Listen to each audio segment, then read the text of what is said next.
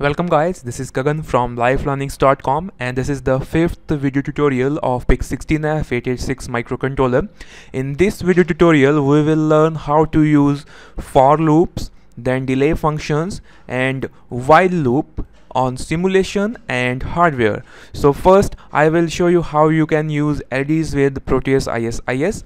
Let's move to that side. In Proteus I place this PIC16F886. For selecting the LED and resistance component, you can go for this component mode and click on this P. For LED, type LED space red and you can select this model of LED red active and double click on to add it into your device list.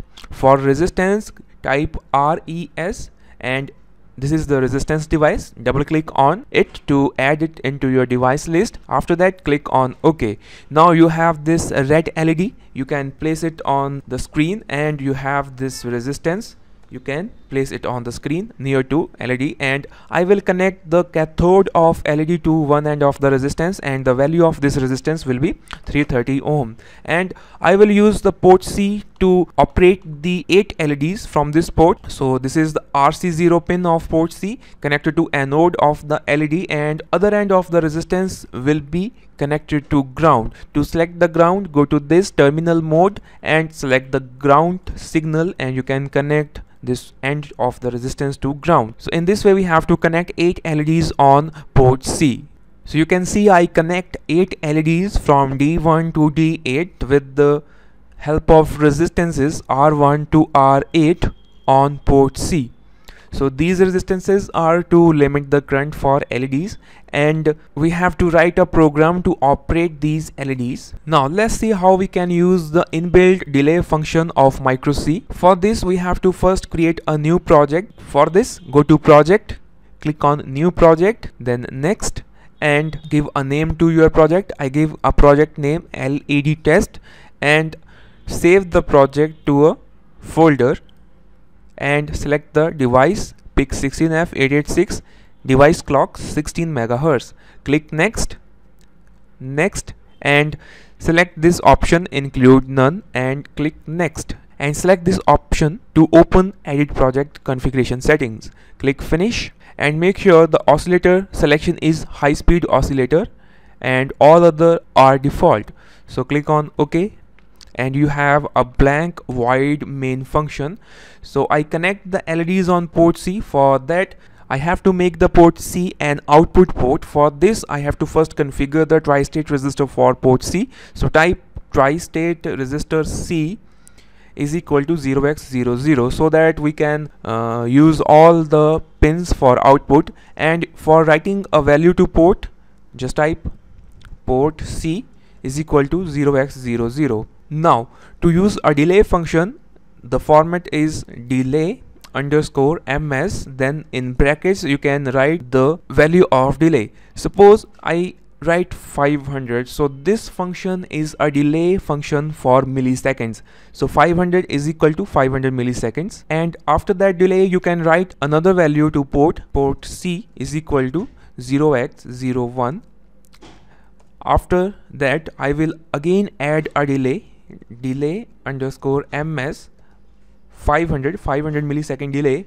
Again, if you want to write a value to port C, type port C is equal to 0x02. So I write 3 values on port C, first 0, then 1 and then 2 with a delay of 500 milliseconds. So for this let's see what is the output on port C. First click on build and build to compile the program. Go to the simulation software and double click on the microcontroller package. Make sure your processor clock frequency is 16 MHz and browse the hex file location, and in this case I have this for loop and delay folder and this is the required hex file. Select this and open it. Click on OK and hit the play button. You can see the output on port C. So in this way you can write any value to port C, and if you need to add delay you can add the delay with this function, and this is for millisecond delay. Now I want to toggle the port pins for 5 times. How can I write a program?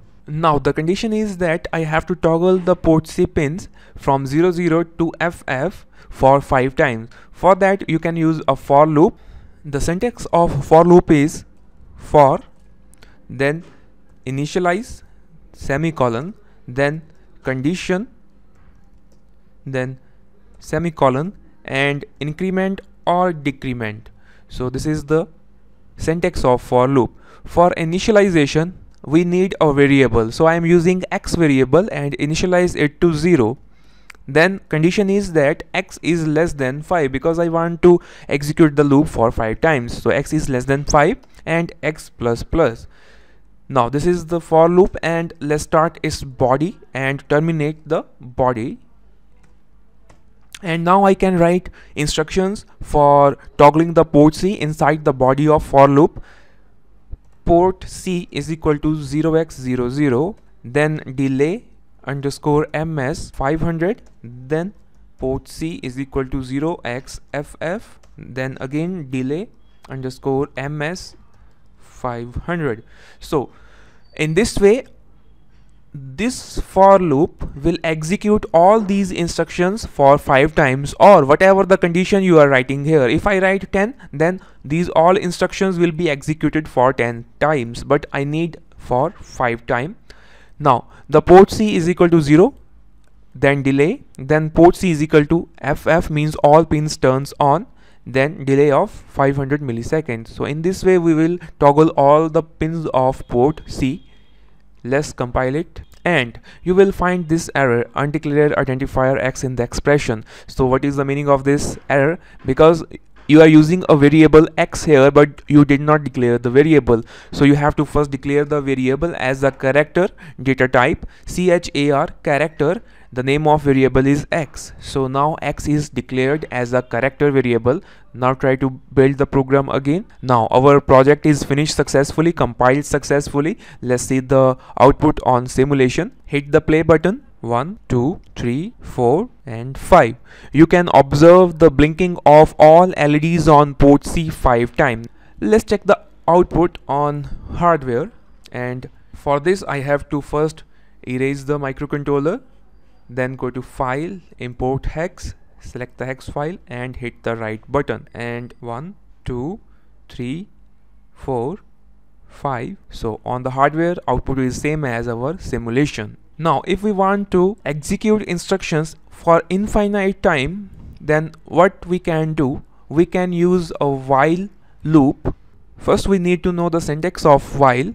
So the syntax is while, then in the brackets your condition, then start of body and end of body. So this loop will execute all the instructions under its body until unless the condition is not false. So if I write while 1, then 1 will always be true. So if I write like this, while 1 and then this starting bracket and then closing bracket, then it will create an infinite loop, and when you write the instructions under this loop, they will execute for infinite time.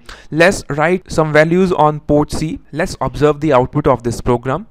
Build and build the program. Move to Proteus ISIS and hit the play button. Now you will find that your state of port C is changing with a delay of 500 milliseconds, and this is not stopping after 5 or after 7 or after 10 times, because these instructions are under while 1 and this while 1 creates an infinite loop. That's why the state of port C is continuously changing. Now stop the simulation and let's try to make a little change in this program. If you write a for loop inside this while 1, now if you write a for loop under a while loop, then what will happen? Now this for loop is set for the execution of these instructions for 5 times. So let's see what is the output of this program. You can count the number of blinks of LEDs on port C. The blinking is not stopping after 5 times. Why it is not stopping? Because